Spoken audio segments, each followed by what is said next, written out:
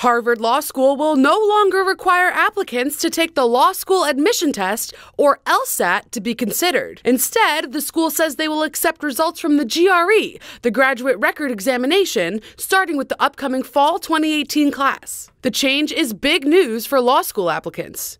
The New York Times reports that the shift from the LSAT to the GRE is an attempt for law schools to diversify its pool of applicants. Extensive and costly training is required to take the LSAT, which is only offered 4 times a year. This makes it difficult for less privileged candidates to take the exam. Harvard is the second law school in the United States to lift the LSAT requirement after the University of Arizona College of Law made the move last year.